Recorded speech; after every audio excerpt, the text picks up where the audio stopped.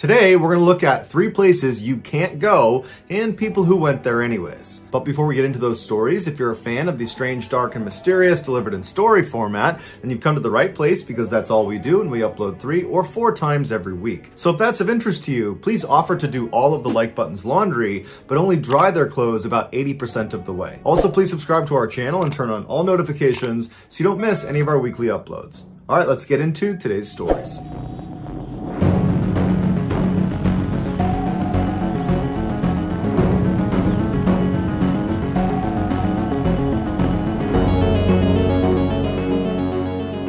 From 1995 to 2000, Terry Grove was the manager at the Animal Research Lab at Regions Hospital in St. Paul, Minnesota. During that time, she noticed there was an issue with a particular piece of large cleaning equipment that she and the other lab technicians used every single day. She voiced her concerns to the hospital and said that they needed to replace it ASAP because it was a disaster waiting to happen. But the hospital decided they didn't want to replace it, they wanted to fix it because they figured it was salvageable and it was more cost effective this way. But after the repairs, Terry and her team reported having the same issue with this piece of machinery. And so again, the hospital decided to fix it instead of replace it, and again, after the repairs, Terry and her team said the issue persisted. For years, Terry complained to the hospital that there were big issues with the design of this piece of equipment, that no matter how many times you try to fix it, it's always going to have this core issue, which is why it needs to be replaced. But the hospital was unwilling to spend the additional money required to replace this piece of machinery, and so eventually, Terry and the rest of her crew just had to accept that they had a faulty piece of equipment, and they had to be extra cautious every time they used it. In 2004, a few years after Terry had left the hospital, a 31-year-old woman named Tracy Kraling got a job there as a veterinary technician in the same lab that Terry had worked in. Tracy was devoted to animals, and she was a die-hard soccer and hockey player and fan. And in October of that year, she married the love of her life. Less than a month after her wedding day, she was in the lab finishing up for the day, and she needed to sterilize her equipment. And so she walked over to the still faulty piece of cleaning equipment called the autoclave. An autoclave is a device that looks kind of like an oven that uses superheated steam to sterilize equipment and other objects inside of it. The autoclave at Regions Hospital was a huge industrial version that staff would have to walk inside of to place their equipment and then walk out of before they started it. And the persisting issue with this autoclave was its door. It shut on its own. Once it shut, the suction that was created inside of it held the door shut. And so if you were unlucky enough to be stuck inside the autoclave, even if it was off, you couldn't open the door again. The suction was too strong, and so somebody outside the autoclave would be the only way for you to get out. The issue with this door was so bad that workers in the lab would prop the door open with a big piece of wood every time they went inside in order to guarantee it did not shut on them while they were inside. However, on this day, Tracy did not use a big piece of wood. Perhaps she thought she would only be inside for a couple of seconds, but either way, when she walked inside of that autoclave, the door shut behind her and then suction kicked in and she couldn't open it again. She was trapped. And then her worst nightmare came true when the machine turned on and the steam cycle slowly began to pick up. Unfortunately, none of her coworkers had seen her go into the autoclave, and so nobody knew she was stuck, and so nobody was there to open the door and let her out. And no matter how loud Tracy banged on that door and screamed and yelled, nobody would have heard her. And so eventually this superheated steam began being pumped into this room all over Tracy. Eventually, when her coworkers found her, she was still alive, but she died within 24 hours as a direct result of her steam burns. The hospital was ultimately fined $75,000 for their role in her death. If you take a trip to Hawaii, there's a good chance you'll visit the beautiful Rainbow Falls on the eastern side of the Big Island. But if you travel less than a mile upstream of those falls, you'll find an equally beautiful attraction that far less people know about, and it's called the Boiling Pots.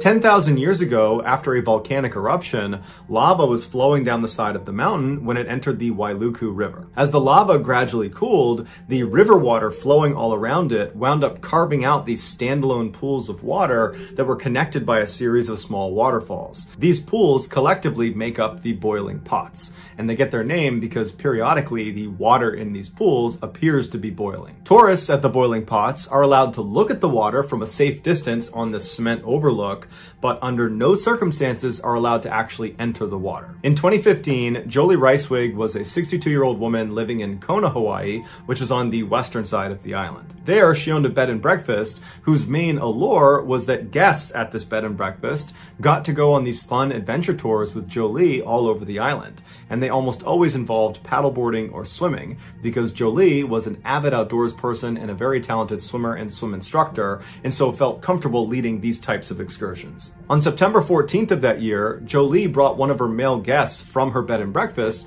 out for an adventure tour at the boiling pots. She would have known that it was an off-limits area for swimmers because there were signs up everywhere saying as much, but Jolie wasn't planning to swim in the boiling pots. Instead, she was planning to float on them on inflatable rafts. And so she and this man climbed aboard their respective rafts and began paddling around one of the upper pools, taking in the incredible view of this natural phenomenon. As they were relaxing, suddenly there was this rush of water that came tumbling over the fall that dumped down into the pool they were in.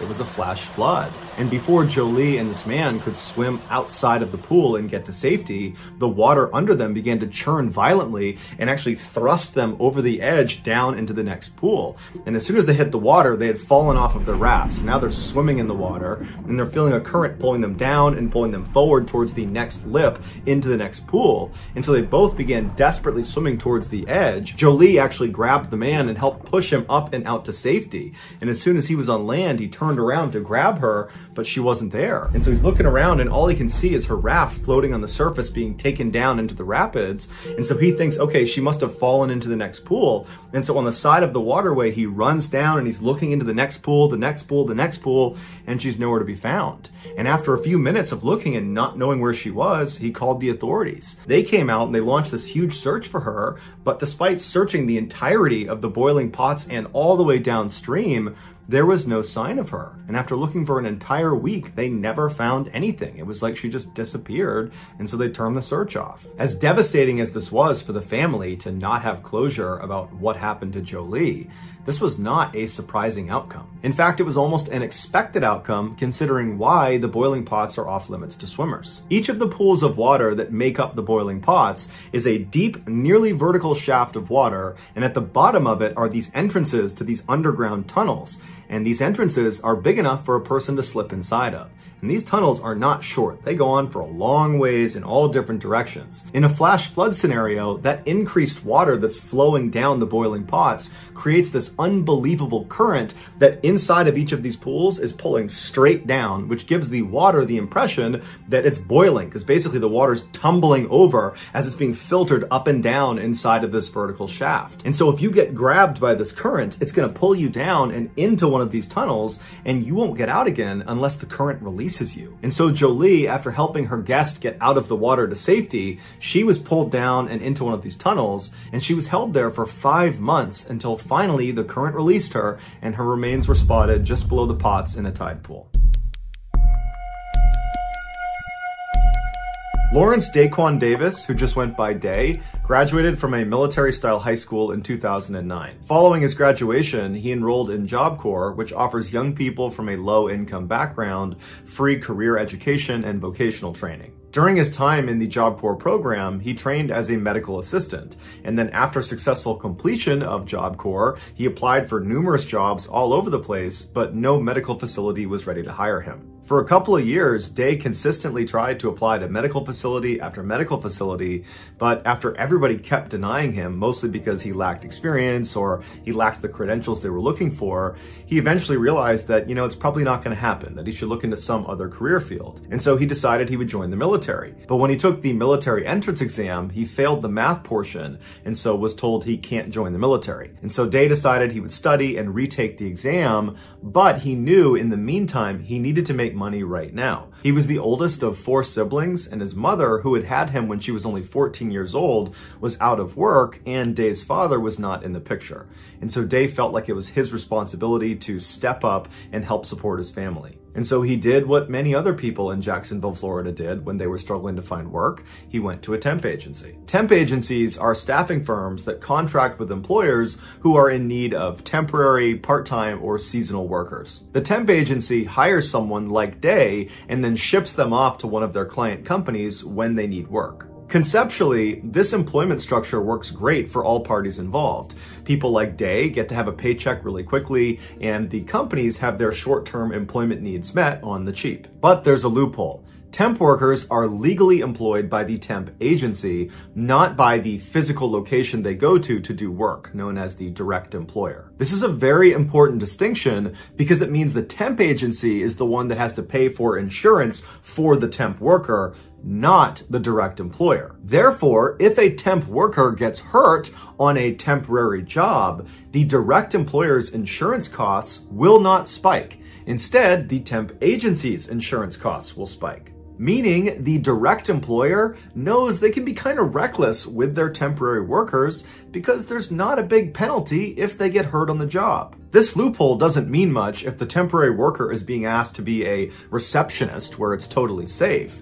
But this loophole matters a lot when the temp worker is asked to do something dangerous, like work with industrial machinery inside of a factory. On August 16th, 2012, Day received a call back from the temp agency he went to, telling him that they had a job for him. It was at the Bacardi Bottling Corporation in Jacksonville, Florida. They told him he needed to be at the warehouse that day at 2:45 p.m. for training, and then at 3 p.m., 15 minutes later, he would start his first shift. After Day agreed to do this job and hung up with the temp agency, he excitedly called his mother to tell her that he had finally landed a real job. In fact, this would be the first job he had ever had, and so he was just very proud of himself. And his mother was very proud of him too.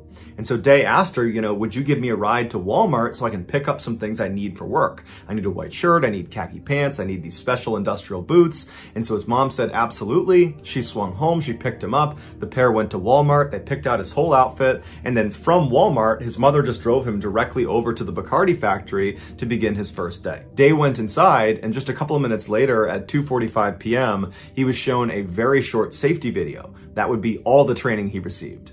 Day was brought into Bacardi to be a warehouse clerk, which basically meant he would do odd jobs around the factory that didn't require a lot of skill. And so after he watched this training video, he was told to head down to the bottling line to watch all of the bottles as they went by to make sure the labels were put on properly. Before he headed down to the floor, Day stopped in the bathroom and took a very proud selfie of himself to commemorate the start of his first shift at his first job ever. He sent the picture to his fiancée, put the phone in his pocket, and then headed out the door down to his first workstation. There was a section of the factory that initially Day was not working in, where there were these huge machines called palletizers that took the finished bottles of rum and stacked them into what are called pallets so they could be shipped off to stores. These palletizers are 2-story pieces of heavy machinery where the top story is just catwalks where the palletizer operator can manipulate the machines, and then the first floor is where the rum actually comes into the machine and is moved around and stacked on these big metal platforms. Sometimes as the rum comes in on the conveyor belt,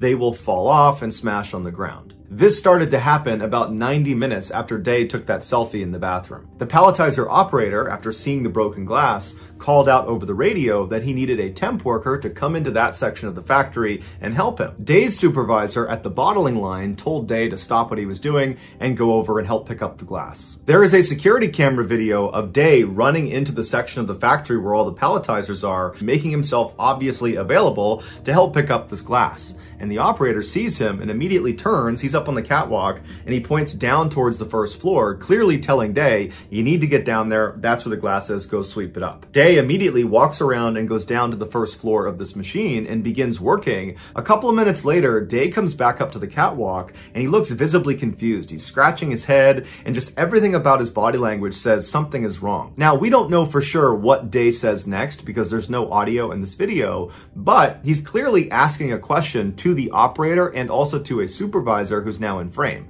And it looks very much like he's asking clarifying questions. Like he's confirming, you want me to go down there right into that space down there and clean the glass up? That's what you want me to do? And clearly the operator and the supervisor have no time for questions from Day. They just want him to get this done. And so there's kind of a tense interaction between the two parties before Day ultimately just decides, okay, I'll just go down and do what they asked me to do. And so Day again goes back around and you see him go down into the first floor to continue cleaning this glass. And after a few moments, the supervisor and the operator, who don't realize Day is still down there, they turn the machine back on. And after a couple of seconds, they hear a scream coming from the first floor. They look over the railing down there and they see Day. The broken glass that needed to be cleaned up was located directly underneath this metal platform that lowered the built pallets that weighed 2,000 pounds all the way down to the floor before they were shipped off and out the door. In order for Day to actually get down in there and clean this glass up, he needed to crouch way down and practically crawl on his stomach to get into this tight space. While he was in there, the machine turned back on again,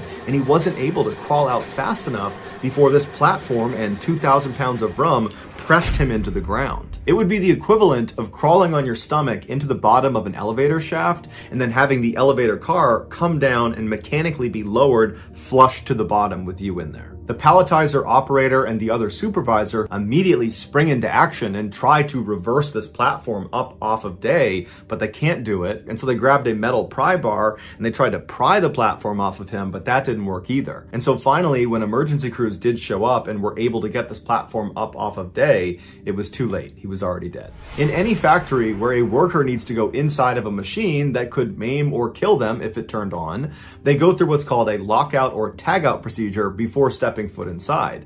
All it is they completely incapacitate that machine. Day had no idea about lockout tagout procedures because the only training he got was a 15-minute video that didn't touch on them. And so although Day definitely had reservations about going down underneath this machine, he wanted to make a good first impression on his first day of work at his first job ever. And so he pushed his reservations aside and went down below, believing the supervisor and the operator were looking out for him. When in reality, they, like all of the other managers and supervisors inside of this warehouse, had been trained to prioritize productivity over safety. And so while they definitely knew the lockout tagout procedures, they chose not to do them because that slowed down productivity. And so in this unfortunate example where Day is kind of like a second-class citizen within the Bacardi plant because he's a temp worker, his safety was thrown out the window in favor of reaching a quota, and it got him killed. Bacardi was ultimately fined $192,000, but after they improved their safety compliance,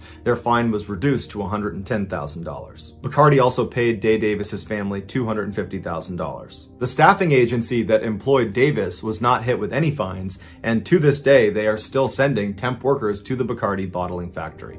So that's going to do it, guys. If you found the secret in today's episode, let us know in the comments what it is and where you found it. So give us the timestamp. And if you're the first to do that, we'll pin you at the top of the comments section.